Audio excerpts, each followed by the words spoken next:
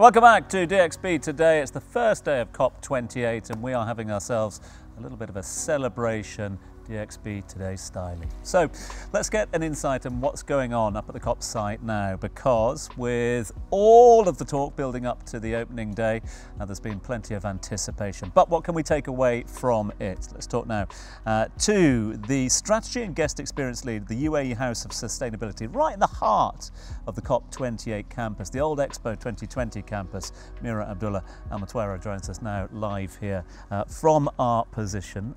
Thanks so much indeed for joining us. Thank you so much for having me. I suppose the first question has to be, how is it up there at the moment?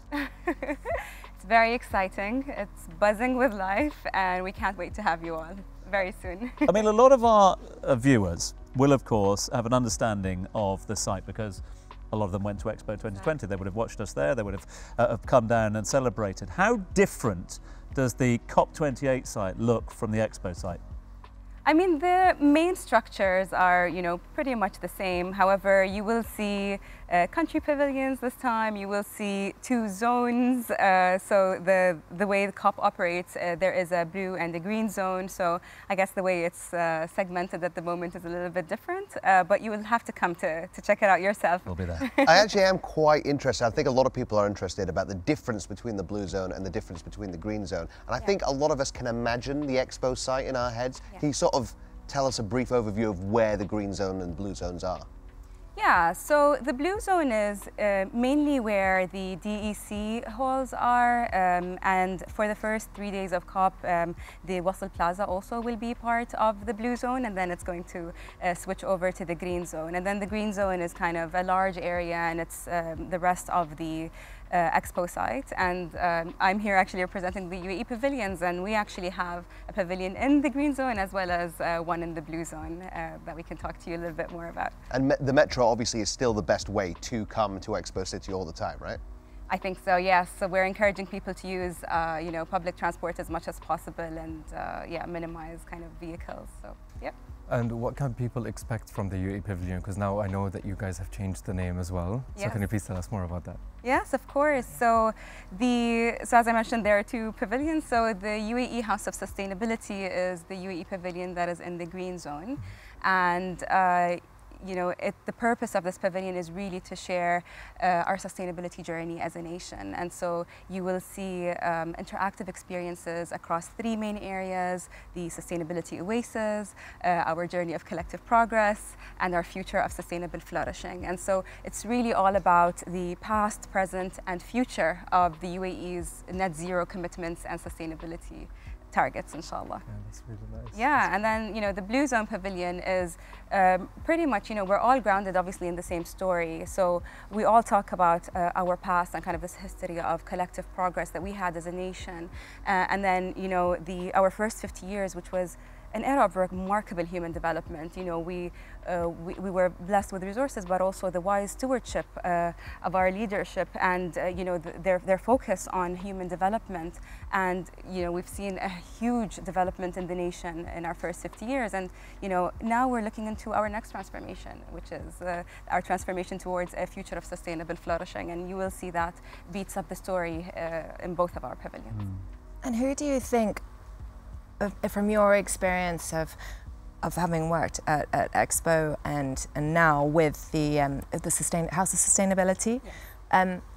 Do you think it'll be the children who are leading their parents there, or is it very much a place for more intergenerational conversation? What are the bits that you're the most excited about?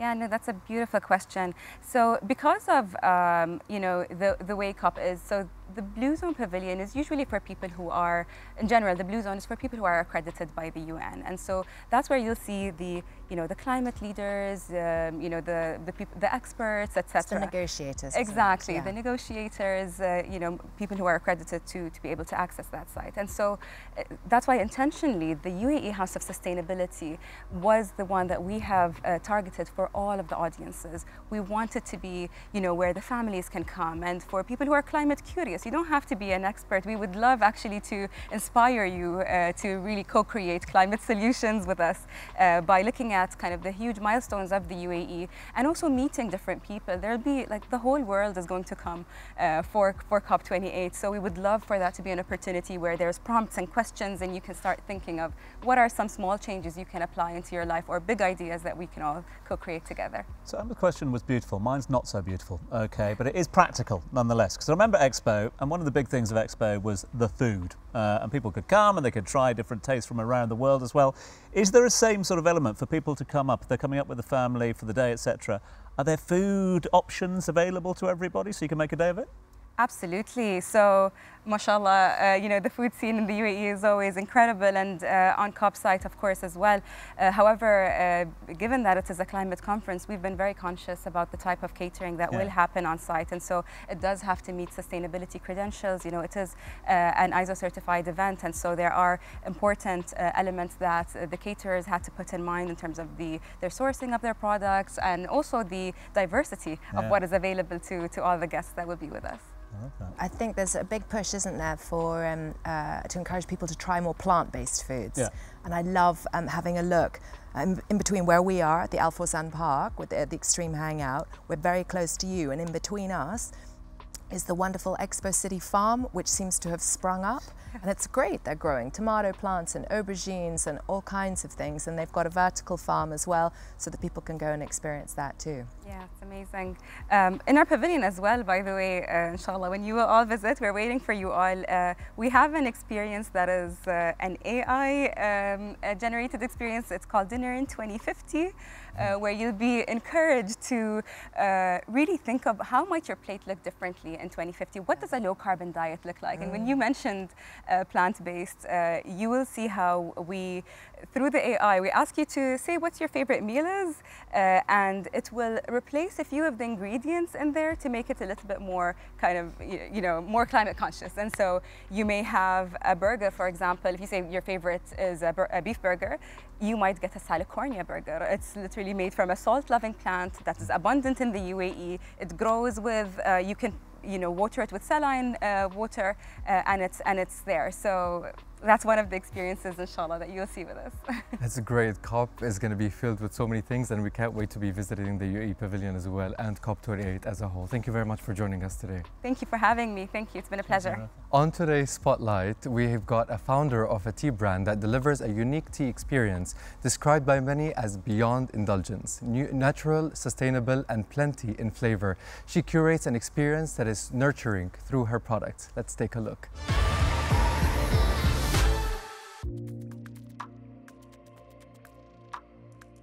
Hi, my name is Astha. I'm the founder of SIA. SIA stands for Abundance and Plentiful. We are in the business of delivering one of the most indulgent experiences with our specialty teas and teaware. The gap that SIA is addressing is lack of specialty tea retailers in this market. So tea as a product has two different types of segments. One is the mass tea producers, where your karak, chamomile, jasmine green tea all falls. We are not that. We are specialty tea retailers. We are specifically targeting the flavor adventurists, the wellness seekers who appreciate the quality of tea. They can distinguish the quality of their tea when they sip the tea. And that's what our target segment is. And we are addressing the gap of available specialty tea retailers in this market. Major milestones of SIA so far has been launching this brand with a 15-month-old baby and standing here in front of you today interviewing. But yes, one of the major milestones has been a pleasantly overwhelming response of the brand just in this festive season where we went out of stock. It was unexpected, it was pleasantly overwhelming, and it was a far-fetched dream that came true. My long-term goal for my business is to make SIA synonymous to premium teas, like internet searches is to Google. Dubai is home for me. I have studied here, I have friends here, I have family here, I've had a baby here, and I've launched my brand here, so it's pretty much a home. There are a lot of projects happening in Dubai currently. COP28 is coming up, a lot of fairs are happening, but I'm particularly excited about Gulf Food 2024.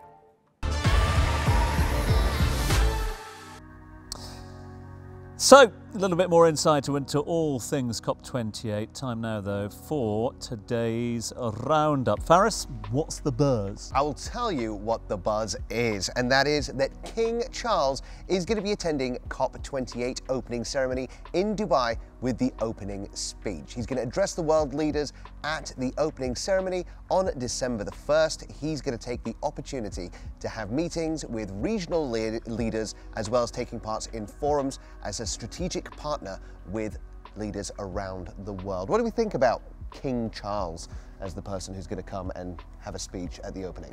You happy about it, Amber? I'm super happy about it. He has been walking the environmental walk and talking the environmental talk for decades, literally pretty much longer than anybody else has. He is a wise voice he's super in touch with all of it as well. He seems to live it, whether it's in his garden talking to his plants, which he infamously does, but being a global statesman as well. He can hold the attention of the other leaders around the world, and I hope really inspire them to take the action we need them to take. I couldn't help but smile a little bit at the irony of the announcement when it was made, because obviously delegations like to send their heads of government, their heads of state, the decision makers, if you like. And there was that sort of thing from the British government saying, unfortunately, Rishi Sunak is unable to make it to COP28. But don't you worry, King Charles is coming anyway. It's like, oh, wow, okay. So, yeah, we'll take that. That'd be brilliant. And to your point as well, for the extraordinary work he's doing down in his home down in Gloucestershire, but also on the estate and the produce they're growing, the initiatives they're involved in. He's been a lifelong campaigner. And it's great to see him get this sort of opportunity on the world stage as King Charles. Exactly. I mean, I'm even thinking back to one of my favorite childhood films, which is it's a cartoon about a man who decides to build a little homestead somewhere in nature, and he actually ruins the lives of the little elves that actually live in the ground. And it's narrated by King Charles, Prince Charles at the time. So this is not a new thing. He's always been very big on the sustainability aspect. Yeah. He would be a crowd puller, that's for sure. I expect to have him here in the UAE. Yeah, and it's great because COP is going to be having world leaders from everywhere coming in and decision makers to make a change during COP28 here in Dubai. Roads are going to be fun, aren't they? Yes, exactly. Take the metro when you're going to COP28. Is there any big surprise that the best way to get there? People are being encouraged to work from home, learn from home, and do lots of things from home this coming Friday. Lots to look forward to. All right, let's take a break, shall we? Catch our breath. After the break, we get the insights on the surprising demand for sustainable transportation right here in the region. Plus, we've got a talented band closing the night out for us, so stay tuned for more.